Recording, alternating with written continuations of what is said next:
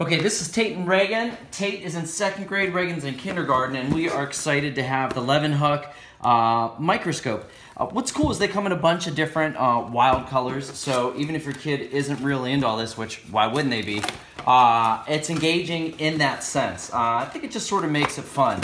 I've checked out the description online, but I haven't opened this up yet, so I'm sort of excited to see what this is all about.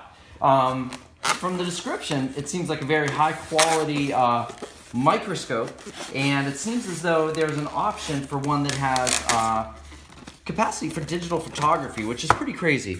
So here's what you get. The microscope itself, first impressions, solid metal body, sort of seems like a high quality construction. We're gonna go ahead and get this put together, and I'm gonna work on finishing the review. Okay, so I'm just getting into all this, but I wanted to show you everything that's included. Included is sort of a manual with some different experiments that you can conduct. Of course, the slides with some different pre-mounted things. Here's housefly legs, onion skin. So that should be pretty neat so that you're ready to go. Also, sea salt, yeast, brine shrimp. There is a little brine shrimp hatchery. I appreciate the fact that they include batteries for the lights, but I also appreciate the fact that you can plug this in so that you don't have to worry about lights.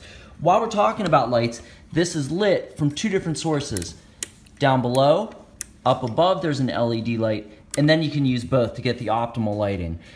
This has the 3 separate lenses that I'm familiar with.